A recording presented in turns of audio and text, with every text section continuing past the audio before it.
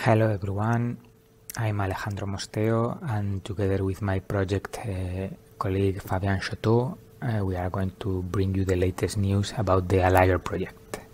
So for any newcomers here, what is Alire? Alire is a package manager for the Ada language and also for the Spark subset based on the packaging of sources.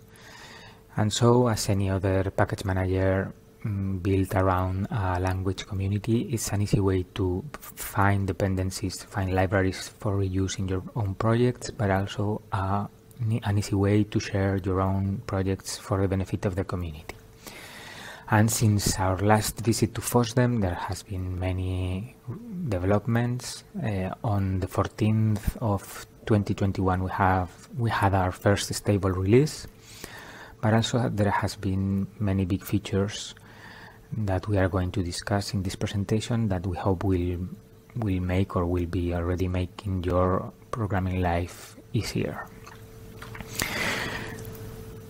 So the publishing assistant is the tool within Alire that helps you with making your projects available for others, and it relies on a standard workflow on GitHub, in which you fork our official community index repository. You add to it the new manifests that describe your own projects, and finally you submit a pull request that will be automatically checked by the GitHub Actions, but also will pass a manual review in case there is something unusual about your project. And this process that you can do entirely by hand if you should choose is make a bit easier with the help of our publishing assistant, which will perform a series of validations and will generate the file that you have to submit. So to see it in a bit more of detail, here are the steps that the publishing assistant will perform. You launch it in the root of your project, and it will first check that the changes are properly committed and in sync with the repository, with your remote repository. Then it will verify that you have the proper credentials and proper repositories in your account at GitHub, on GitHub. Then it will perform a check on the files that you intend to submit, so it will retrieve the remote sources. Optionally, it will build the release to verify that it can be built, of course.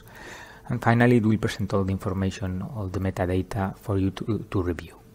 Assuming you accept this information, the last step of the publishing assistant is to generate the file that has to go into the pull request.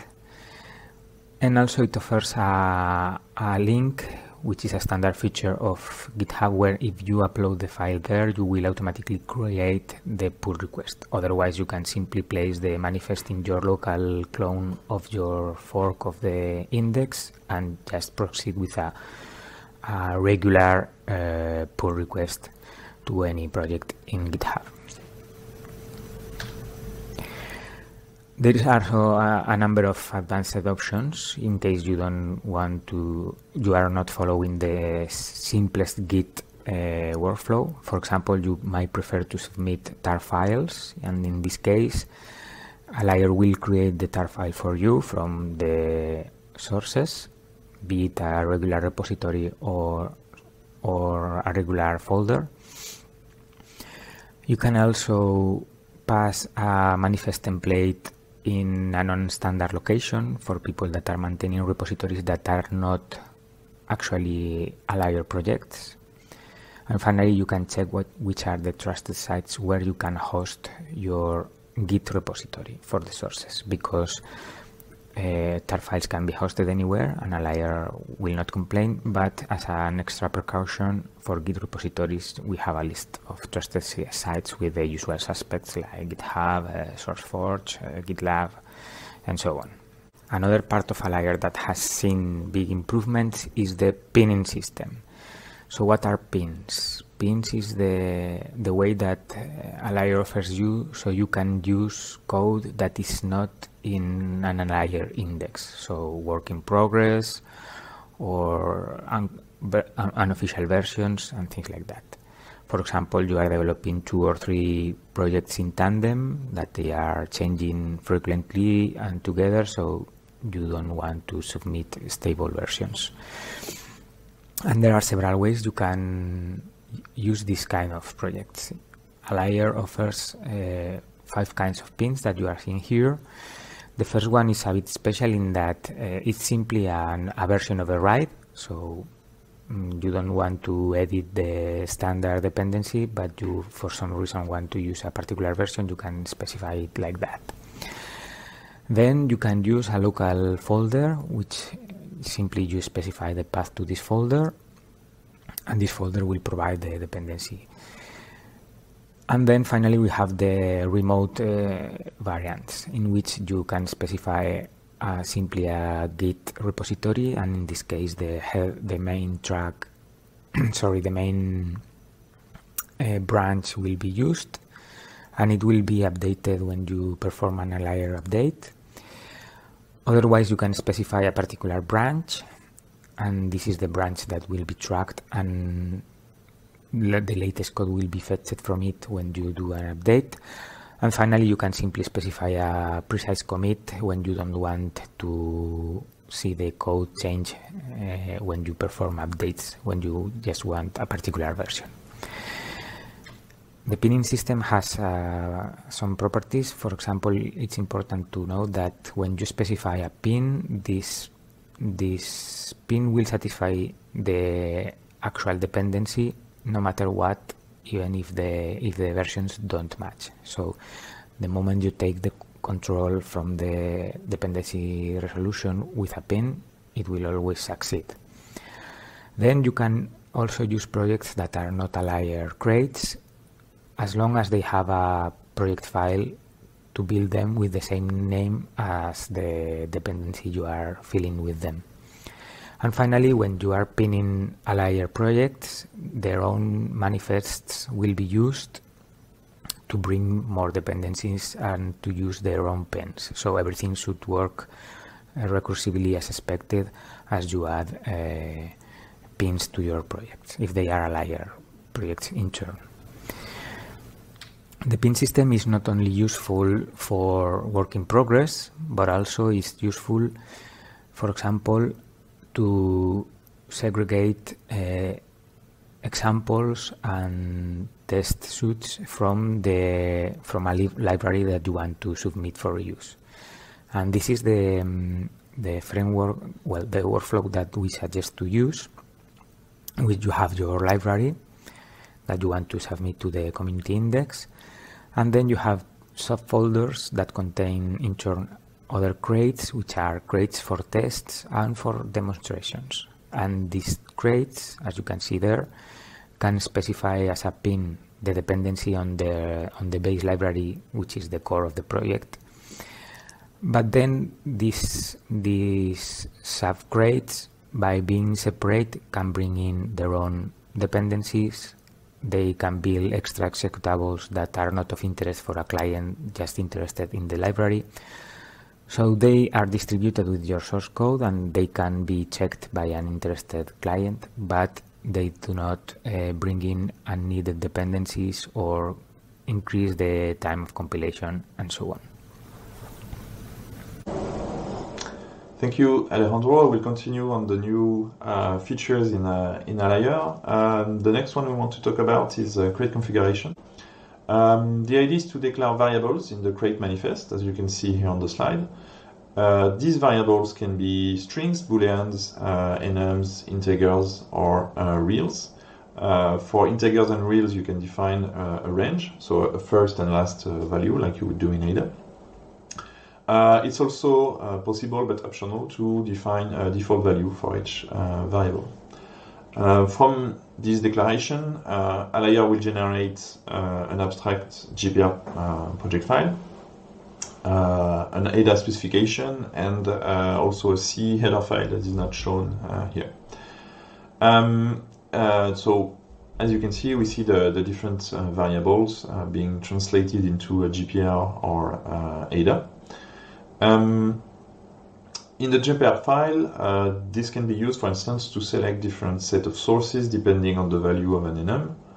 In the ADA code, you can use the booleans to disable, to activate or deactivate a feature or piece of code, like printing debug logs. You can use integers to set the size of a buffer, for instance. And since these are all name numbers, you can declare your own range types from them.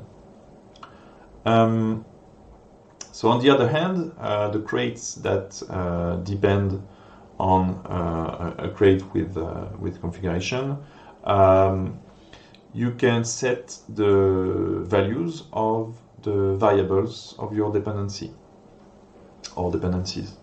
As we can see here, we are in another crate that depends on my crate, and we set the different values so we see a string, a boolean, etc. If one of the variable in the dependency tree has no value, so either the default one or a value set by a dependency, the configuration is invalid and Alire will return an error. If two depending crates set the same variable to a different value, same thing, it's an error. And so in general, it's best to only set the values of your dependencies if you absolutely need it. And so from these settings, we can see the effect. So for the MyCrate project, Alire will generate, of course, different sources based on the value that are set here. Next, we're going to talk about toolchains. We now have our own toolchain release distribution for Alire. This release is based on the official GNAT-FSF releases, and it is built using public scripts running on standard GitHub Actions workflow. So anyone really can just fork the repository and duplicate the builds. That's really easy to do. And actually you have the link at the bottom here. The reason why we added the GNAT distributions in Alire is that unfortunately GNAT is not available everywhere. It's not available on all Linux distributions, or sometimes JPR build is missing. The cross compilers are rarely available, and so hopefully in the future GNAT will be broadly available, and we won't have to do the release in Alire. But for the moment, that's what we have. So how to use the toolchain? Where for really most people in most cases, the only thing you have to do is when you start Alire, there will be a toolchain assistant that will ask you to select what the default compiler and default GPR build you want to use. For most people, just use the default value. It's going to take the latest GNAT and the latest GPR build, and that will be what's going to be the default from now on, and that's going to be good for most people. But you have the option to don't use the GNAT distribution provided by Alire and use your system GNAT if that's what you want to do. So that's it for the new features. Let's talk about the future a little bit. So first we have a few things that are already in the development branch of Alire that you can try right now if you compile the latest sources. So first we have aliases. This is, if you're familiar with Git aliases, this is pretty much similar. In the user configuration, you can define a command to be a replacement for a command and a set of options. So here we have Alire graph, for instance, that's going to be replaced by Alire show -- graph. We have a new way to pass switches to GPR build. So with the Alire build command, you can now add -- and everything else on the command line will be passed directly to GPR build. And same thing for GPR clear with Alire clear. So that's a way that's easier for some usage where you want to customize or you want to try a switch for GPR build. We also have a new command called exec, which you can use to run scripts or executables in the Alire environment. So before that, you had to maybe use printenv to to change the environment of your shell and then run the executable. With this command, it's just easier. If you combine this command with aliases, you can make things even more clear and easy. And the last one we want to mention is build profiles. Build profiles is a way for Alire to generate a list of build switches that are going to be then produced in the crate configuration GPR file, that we saw earlier. The list of switches depends on various things like the build mode. You can be in release mode, in validation mode, or in debug mode. And each crate can control and tweak the different switches for each mode. For instance, if your crate is written in Spark and proved to be free of runtime error, you can decide that in release mode you disable all the runtime checks, for instance. This feature is very new, and we would like to have some feedback on it. So please have a look and let us know. We have other stuff planned and or work in progress right now. This is obviously not everything, but we are trying to get a good integration with NAT coverage for Alire projects, so that we can produce code coverage analysis results, and also integrate that with cleanly with GitHub and online services like codecov.io. Same thing for Spark and GNAT-Prove. We also have an idea about template crates, which would be something that anyone can contribute to the index, a template of a crate that users would use to create a new project.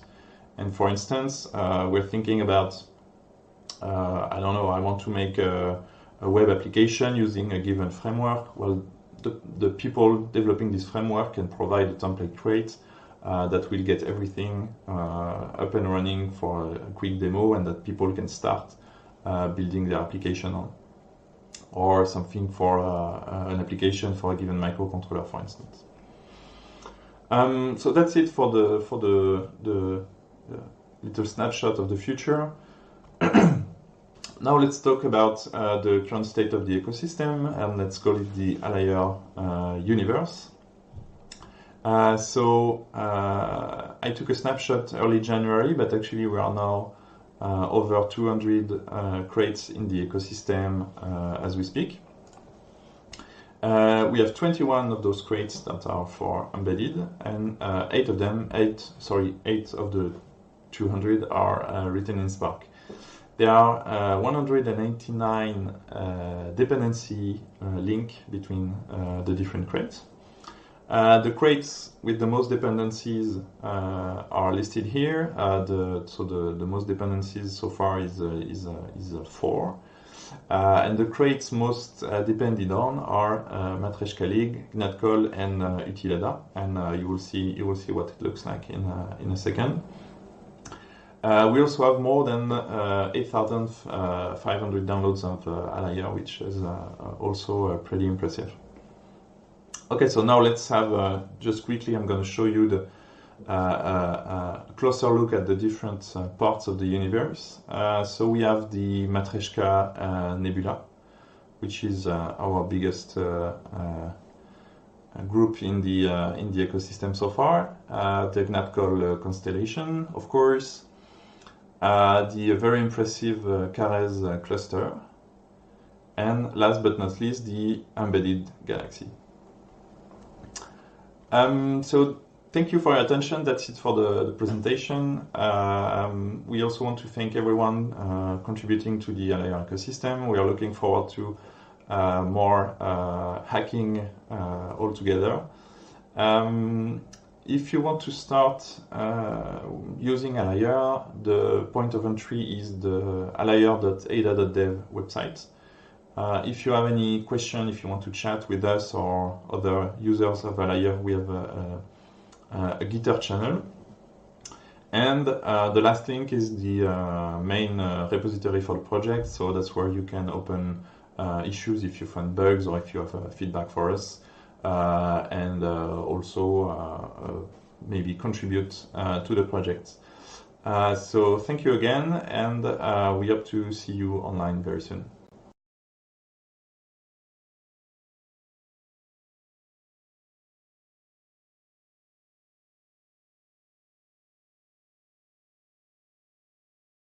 I think that the Jitsi software is optimizing video streams. So the Q&A should be now live, and we can start with the questions and answers.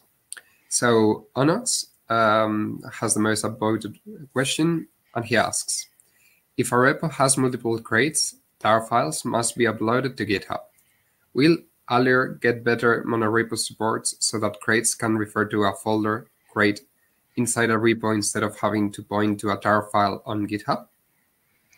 Okay, so yes, actually, those past weeks I've been thinking about this precisely, and I have the change already in my mind. The branch exists in the repository, so some work in that direction is next.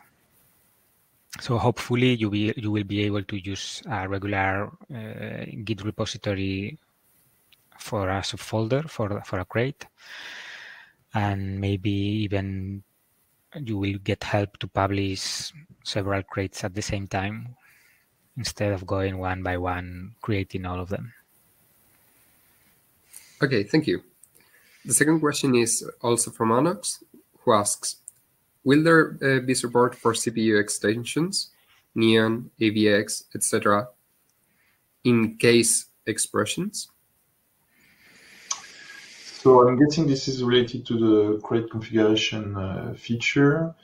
So, I mean, that's something we can consider having automatically generated in the crate configuration files, stuff like the host CPU or properties about the architecture. So I think it should be doable to some extent. Now the question is, what can we detect and or not automatically?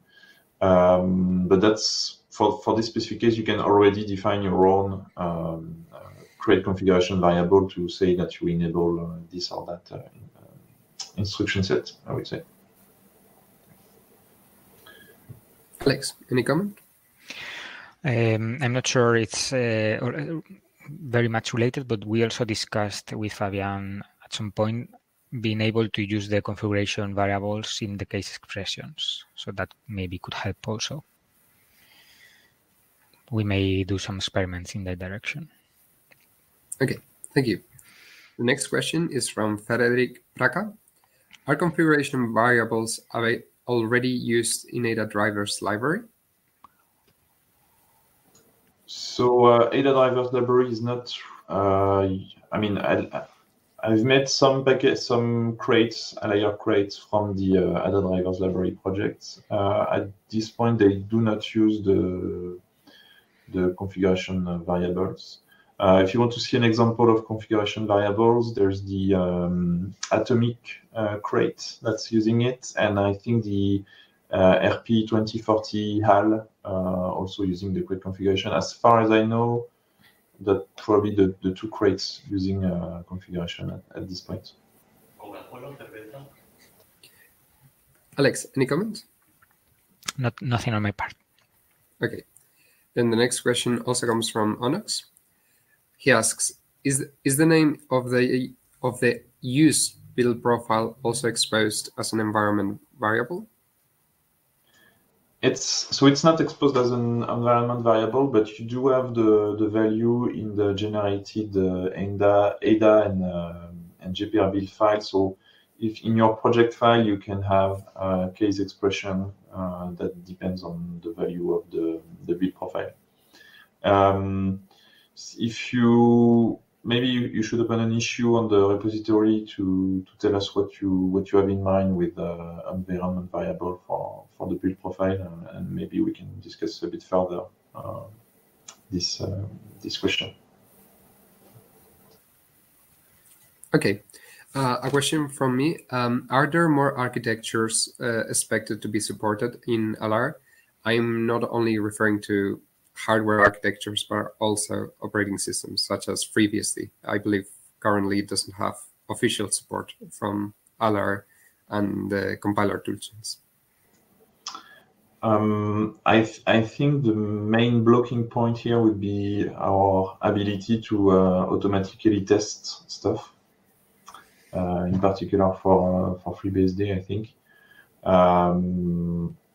Now, as far as hardware architecture, I would really like to have some support on stuff like the Raspberry Pi, for instance, and these kind of things. But again, it's difficult to automatically test. So in terms of quality assurance, it's a bit more difficult for us. And then the other part is having a way to have the host CPU architecture available in some of the case statements of the manifests and these kind of things. And that's what we discussed with Alejandro as well. So, well, for a new operating system that can be tested in GitHub, I think it's simpler to add support because, of course, patches are always welcome, even if we are not able to test every following submission. But things that can be tested in our current setup with Docker files and GitHub Actions, in principle, that should be easy to add. For example, Okay. Jeffrey R. Carter asks, can I use Alire with a compiler other than Genat? Well, right now you could use it to retrieve the dependencies, not to drive the compilation. But there is nothing precluding that you get all the sources that you need, and then you should have to prepare the compilation for this other compiler. Right now, Alire drives GPR build, and GPR build is compatible with virtually any compiler you want. So the focus point would be GPR build. At least that's the status at the moment. Okay. RRREEE asks, I have no experience with Alire so far. Is it possible to include external build commands like make for generating ADA files or for generating documentation? Yes, so I can answer. You have pre and post actions, so little comments that you can run before or after the builds, for instance. If you look at the SDL ADA crate, there's an example of that. There's a call to make that to generate some ADA file. So we already have the case.